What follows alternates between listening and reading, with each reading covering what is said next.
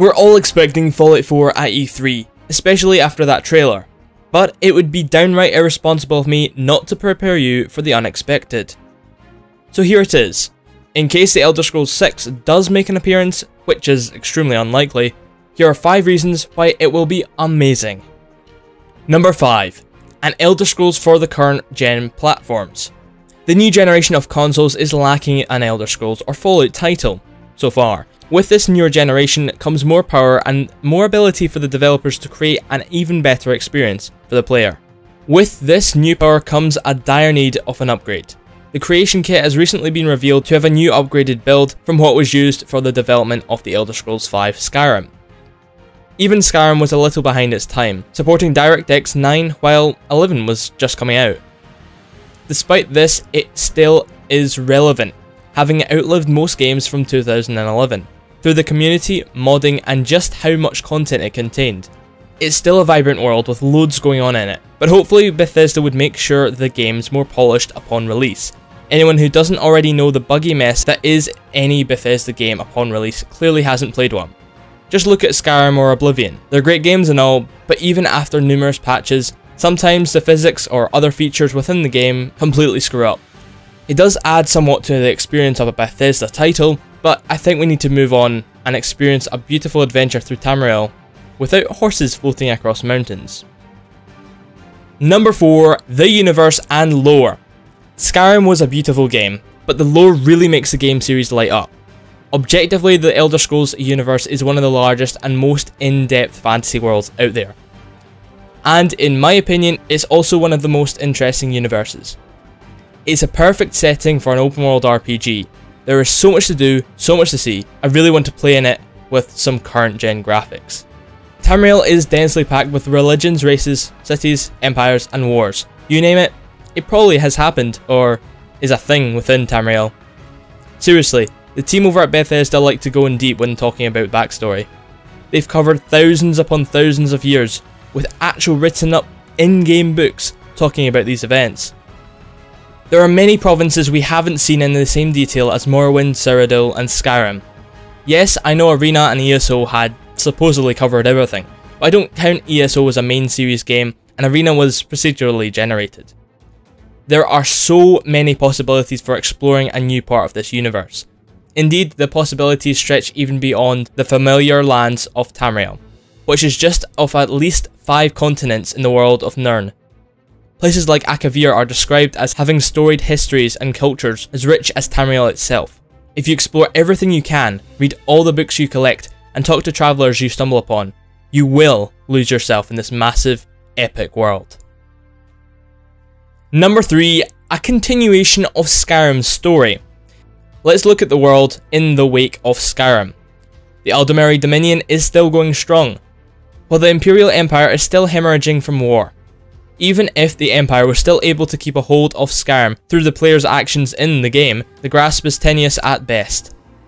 In the world following Skyrim, the province that would seem to have the most going on is Hammerfell. Let me explain. As we know from the events of Skyrim, after losing their capital to the Altmer Dominion, the Empire was forced to sign the White Gold Concordant. This bought peace for the Empire, at the cost of Talos worship within the Empire, and many of landholdings of Hammerfell. We saw firsthand the fallout from the ban of Talos worship between Skyrim and Cyrodiil, but that didn't end the troubles for the nations of men. Rejecting the White Gold Concordant, the people of Hammerfell left the comfort of the Empire. They rejected the authority of the Altmer Dominion and continued to fight for their lands. After an extended conflict, Hammerfell was able to expel the Altmer Dominion and force them into an uneasy peace. Hammerfell offers simmering conflicts between factions across the board. The Altmer, with their Bosmer and Khajiit allies, still covet the lands, biding their time. In the absence of a stabilising imperial force, some of the bickering Breton kings may even seek to expand their kingdoms southward. Cyrodiil may have abandoned the Redguards for peace with the Thalmor, but with the shared borders and a hatred for the elves, Skyrim may be a strong potential ally. Hammerfell was an ancestral homeland for the Orcs before they were kicked out by the Redguards, so the Orcs may be a bit of a wild card, fighting for either side that offers them the claim on some of their old lands. Without much of a home to go back to, of course it's not unlikely to see the Dunmer about as well. And let's not forget that Hammerfell was once Vollenfell, the land settled by the self-exiled Dwemer, which means we get more Dwemer runes to explore. Everyone loves them.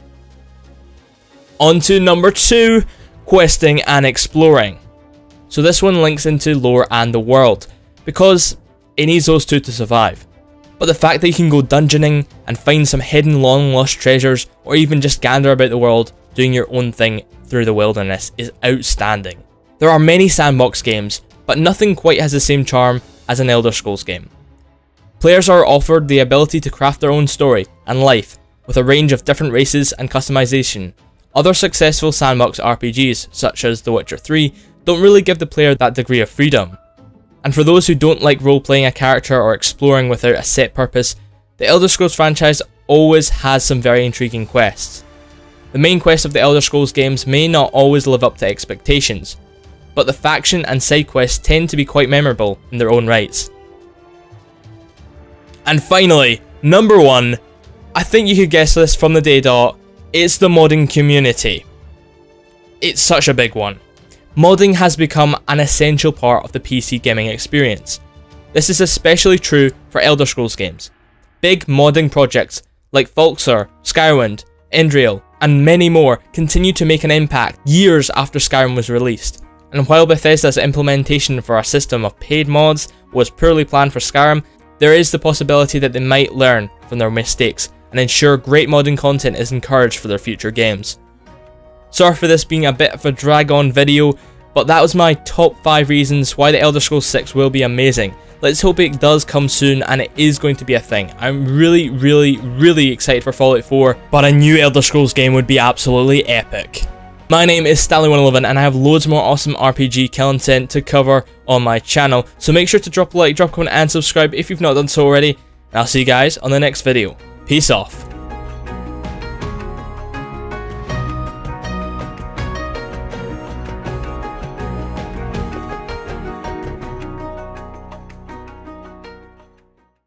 Skyrim. Yes, I know Arena and ESO had supposedly covered everything, but I don't count ESO as a main series game, and Arena was procedurally generated. There are so many possibilities for exploring a new part of this universe. Indeed, the possibilities stretch even beyond the familiar lands of Tamriel, which is just of at least 5 continents in the world of Nirn. Places like Akavir are described as having storied histories and cultures as rich as Tamriel itself. If you explore everything you can, read all the books you collect, and talk to travellers you stumble upon, you will lose yourself in this massive, epic world. Number 3, a continuation of Skyrim's story. Let's look at the world in the wake of Skyrim. The Aldmeri Dominion is still going strong, while the Imperial Empire is still hemorrhaging from war. Even if the Empire was still able to keep a hold of Skyrim through the player's actions in the game, the grasp is tenuous at best. In the world following Skyrim, the province that would seem to have the most going on is Hammerfell. Let me explain. As we know from the events of Skyrim, after losing their capital to the Aldmeri Dominion, the Empire was forced to sign the White Gold Concordant. We're all expecting Fallout 4 at E3, especially after that trailer. But it would be downright irresponsible of me not to prepare you for the unexpected. So here it is. In case the Elder Scrolls 6 does make an appearance, which is extremely unlikely, here are 5 reasons why it will be amazing. Number 5. An Elder Scrolls for the current gen platforms. The new generation of consoles is lacking an Elder Scrolls or Fallout title, so far. With this newer generation comes more power and more ability for the developers to create an even better experience for the player. With this new power comes a dire need of an upgrade. The creation kit has recently been revealed to have a new upgraded build from what was used for the development of the Elder Scrolls V Skyrim. Even Skyrim was a little behind its time, supporting DirectX 9 while 11 was just coming out. Despite this, it still is relevant, having outlived most games from 2011. Through the community, modding, and just how much content it contained. It's still a vibrant world with loads going on in it, but hopefully Bethesda would make sure the game's more polished upon release. Anyone who doesn't already know the buggy mess that is any Bethesda game upon release clearly hasn't played one. Just look at Skyrim or Oblivion. They're great games and all, but even after numerous patches, sometimes the physics or other features within the game completely screw up. It does add somewhat to the experience of a Bethesda title, but I think we need to move on and experience a beautiful adventure through Tamriel without horses floating across mountains. Number 4, the universe and lore. Skyrim was a beautiful game, but the lore really makes the game series light up. Objectively, the Elder Scrolls universe is one of the largest and most in-depth fantasy worlds out there. And in my opinion, it's also one of the most interesting universes. It's a perfect setting for an open world RPG. There is so much to do, so much to see. I really want to play in it with some current gen graphics. Tamriel is densely packed with religions, races, cities, empires, and wars. You name it, it probably has happened, or is a thing within Tamriel. Seriously, the team over at Bethesda like to go in deep when talking about backstory.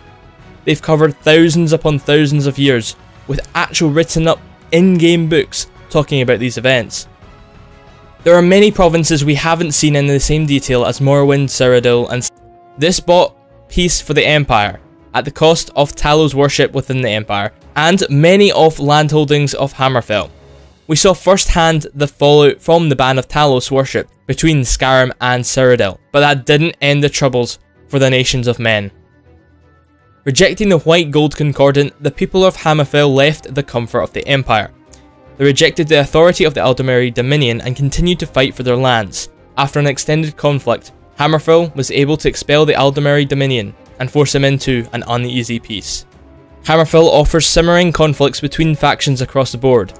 The Altmer, with their Bosmer and Khajiit allies, still covet the lands, biding their time.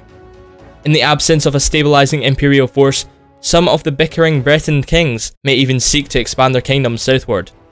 Cyrodiil may have abandoned the Redguards for peace with the Thalmor, but with the shared borders and a hatred for the elves, Skyrim may be a strong potential ally. Hammerfell was an ancestral homeland for the Orcs before they were kicked out by the Redguards, so the Orcs may be a bit of a wild card, fighting for either side that offers them the claim on some of their old lands. Without much of a home to go back to, of course it's not unlikely to see the Dunmer about as well. And let's not forget that Hammerfell was once Vollenfell, the land settled by the self-exiled Dwemer, which means we get more Dwemer ruins to explore. Everyone loves them.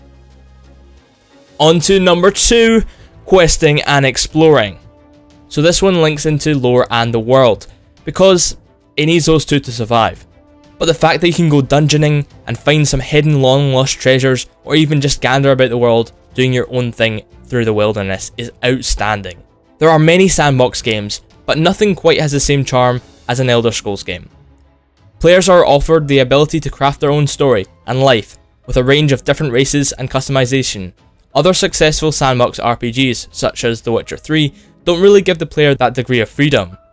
And for those who don't like role-playing a character or exploring without a set purpose, the Elder Scrolls franchise always has some very intriguing quests. The main quests of the Elder Scrolls games may not always live up to expectations, but the faction and side quests tend to be quite memorable in their own rights.